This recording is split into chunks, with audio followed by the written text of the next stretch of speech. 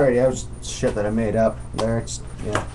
Anyway, this is just a red scribbler that I found, and here's what I did with it, right? Every father should do this. This is, for me, I'm only 15, I don't have a son, but every father should do this, right? Now, I started this one day when I was looking through pictures on the computer. I found this picture here, which is a picture of me and my first keeper striped bass. I was 10 years old.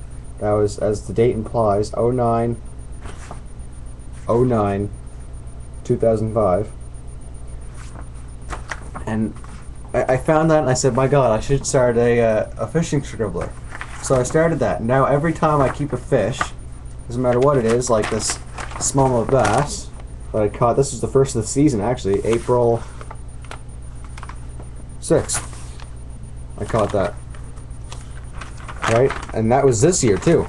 There's another one of me with my first rainbow trout. That was a 12-inch rainbow trout. It was actually before school too, so it was a funny thing. My grandfather was like, 'cause my grandfather's uncle was in the hospital and he was going, he's passed away now, but he was going in the hospital. My grandfather said, you know what, let's go fishing this morning. I'm going in to see Peck at the hospital anyway, so you might as well go in fishing. I might as well just drop you off at school because I go to school. My school's actually just past the hospital, which is weird. So we go fishing, and it was a place called Meadow Pond where rainbow trout, they stock it with rainbow trout. It was my first rainbow trout we caught then.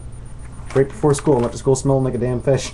It's kind of funny.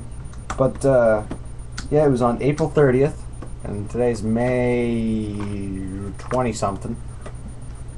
But yeah, before school, just, yeah. So this is something I want to do a video on, because any dads out there that are watching this should start this for their child if they're going to take their child out fishing. Or even any kids that are watching this should start this, because I mean, you'll look back and say, Jesus, I remember that. Right? I mean, it's basically preserving your memories in paper. Right? I mean, there's my first striped bass. I remember that clearly. Not my first smallmouth bass, but the first one of the season.